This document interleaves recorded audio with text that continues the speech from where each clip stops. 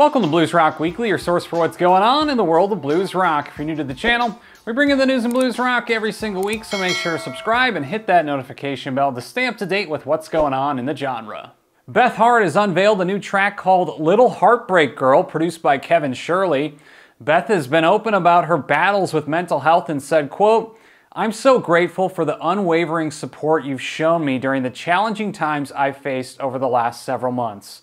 I really want to give something in return, which is why I decided to share Little Heartbreak Girl, a song I recorded in Nashville last year. It's dedicated to everyone who stood by my side through it all, including all of you guys. Your love and understanding mean the world to me."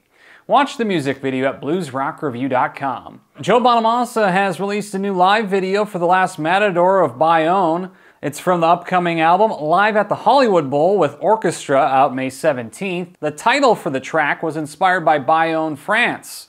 Bonamassa was touring back in 2010 and was playing amphitheaters that resembled Roman-style buildings.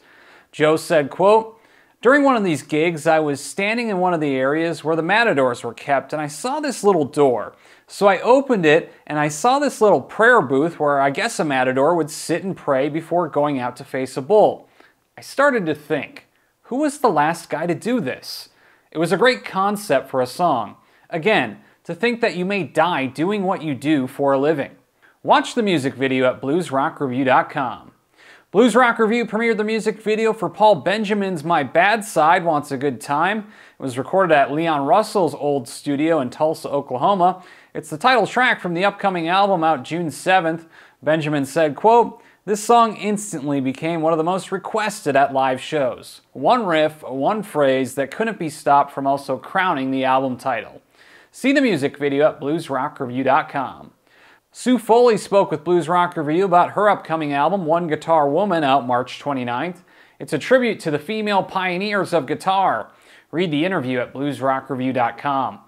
Well, that's the week in blues rock. Let us know down in the comments section below what you're listening to this week and what new music are you looking forward to. We'd love to hear from you. As always, subscribe, hit that notification bell so you never miss an episode of Blues Rock Weekly. And please hit that like button. It really helps with YouTube's algorithm, gets the video out into more people's feeds, and with blues rock not being a mainstream thing, your support definitely goes a long way. We'll see you next time on Blues Rock Weekly.